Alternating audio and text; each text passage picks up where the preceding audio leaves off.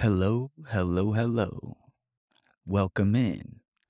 Delightful to see you here. Thank you for clicking on the Logical Love podcast. As always, if you enjoy this episode, I would appreciate a review. If you'd like to have more of this kind of content, you can do so by following the Instagram. That's at Love Logician. We got a blog, we got podcasts, we got newsletters, we got it all. But today, the topic of discussion is dating apps. Dating apps, porn, and the exploitation of women. And this is something that maybe I share an opinion I have that maybe not a lot of other people do, but this is just a way I've seen it. Whether it's, working with women, coming up, just the way I see things, I think there's something that maybe we might be missing. I mean, if we look at it, think about this for a second. Porn is a business thriving off of the pandering to men's sexual desires, you know? But the thing is, these desires, like they aren't always bad because they're natural. It's very natural for a man to want to make love to a woman, to want to have sex. That's biology. That's not bad. But they can be done badly. And usually when these things are done badly, it's when we do them unnaturally. It's natural to be hungry, but I've never seen someone get unhealthy by eating a bunch of apples, a bunch of chicken, a bunch of broccoli. But when you start messing around with that unnatural food, you start going to McDonald's, get you your chicken nuggies, that can get pretty nasty pretty fast. So, biologically speaking, women control the gateway to sex, right? While men, on the other hand, control the gateway to commitment. These two forces have worked in tandem in our natural world to bring balance to what we clumsily call dating/mating. And again, these have been there since the beginning of time. And they're not bad desires. But things we do now, like porn will leverage this male desire for sex into making money at a woman's expense. Whereas dating apps, on the other hand, leverage this female desire for a relationship and attachment into making money at a woman's expense. So I just want you to think about something here. Dating apps are mostly male.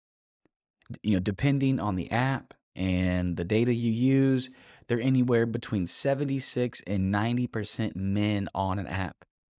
The only time we don't see this huge disparity is in some parts of Europe. And what this disparity does, right, is like if you talk to men, for most men on a dating apps, they're frustrated. They can't seem to get a date. They can't seem to get, swipes, likes, any attention, right? Whereas women, on the other hand, being in such a minority, being the scarce resource that they are, they get a lot of attention. But they can't seem to find anybody that wants them more than, a casual sexual encounter. But what this does is it makes profits, right? So again, if we look at this with the data, dating apps, mostly male. We also see this kind of same thing run true in porn. If you look at Pornhub, their most recent report I could find reports similar disparities, as over 75% of Pornhub's users are male. Now, in both of these businesses, dating apps and porn, women are the minority, but are being exploited for capital gain.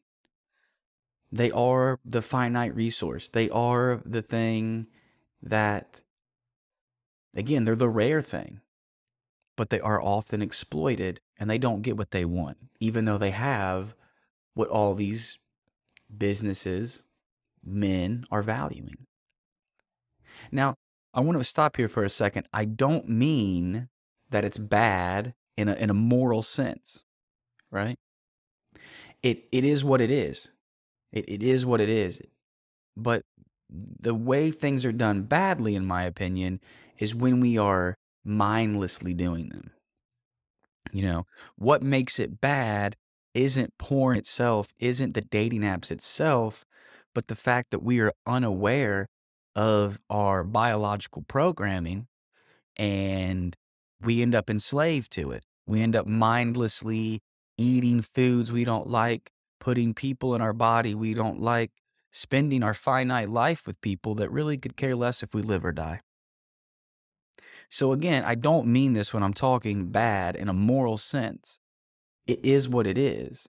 And in my view, if we can bring awareness to this, it allows us to mindfully decide what we do by having an accurate map of the effects. Now, again, this isn't new. These things I'm talking about, it's in our biology. Males traditionally will pay and consume on things that get them attention of what they perceive as a fertile looking woman. You know, Traditionally, regardless of species, males will do what's needed to have sex, but they usually don't do much more than that. They'll do about what's needed to get inside a vagina. After that, not much more. And look, I get it. So this is a biological fact we have to contend with. Males will buy, consume, and do things to get them the attention of what they perceive is that fertile looking woman, right? Even if they don't know it, that's the unconscious processes going on. For the same reason, porn needs women to make a profit, so too do dating apps. I mean, think about it. It's like how clubs or bars you'll see often will give free drinks to women on ladies' nights. They do that not to give charity, but they do it because they know that if they give out free drinks to women, that it attracts more women, and that the women being there attracts men to come and consume, often excessively. and and in that becomes a net profit. It becomes a capital gain. All the while probably pandering to our base desires. Now, again, anyone who's watched a few porno movies, as they say, has likely seen a situation where it seemed like a girl was being taken advantage of. It seemed a little icky. It felt a little gross, even though the woman consented to it, even though she was being paid for it, even though, you know, we say it's empowering, it still doesn't feel right, right? We've seen those situations. Now, what I'm trying to bring attention to for the sake of this podcast is that the same thing is happening on dating apps. Only difference is women aren't getting paid for, getting ran through by strangers, strange men who are paying for super likes and swipes. They don't get paid for that. And actually, usually, not only do they give out their most valuable fertile years to men who could care if they live or die and help bolster, Tinder's user base, but they often, again, not only do they not get paid, they usually end up splitting the check for the drinks. Women's empowerment. It is a beautiful thing. And I say that facetiously. I say it jokingly because it is better to laugh than cry. Again, if we can bring attention to these things, we no longer have to just blindly subscribe to them. Because while the apps keep enticing women with the idea of committed relationships and boyfriends and someone to cuddle up with, someone that'll build a life with, someone they can connect with on all these levels, they actually are monetizing off of the horny men willing to pay for easy sex by swipes. I mean, the data kind of is out, and you probably know this anecdotally, but even if a girl finds a relationship after, of course, she's had sex with, 10 to 15 strangers off the internet, this serves the business, because again, it's getting her, just like porn, that exploitation, to use her beauty, use her fertility, use her youth for capital gain. Because in the course of that, say she got that one relationship and she had sex with, 10 to 15 strangers, that right there has helped entice those men to stay on the app. If they were able to have sex with a girl, they didn't have to approach her at a bar. They didn't have to, maybe they even have a girlfriend even. Maybe they're still cheating. I mean, there's a lot of data that says, I think 3 to 4 out of 10 of people on apps are already in relationships. They're using them to cheat. So if right there, if they've had sex with this girl, again, didn't have to face the rejection, didn't have to, take her on a bunch of dates, didn't have to go out and get to know her, didn't have to, none of that, right? They can have the apps, they can mass text everybody, hey, how you doing? It makes it easy. It entices those men to come back to the app because it becomes an easy way to get sex, right? And not only that, they're able to show their friends. And if you're a man, you've likely seen this. Hey, take a look at this girl. I had sex with this girl, met her on Tinder.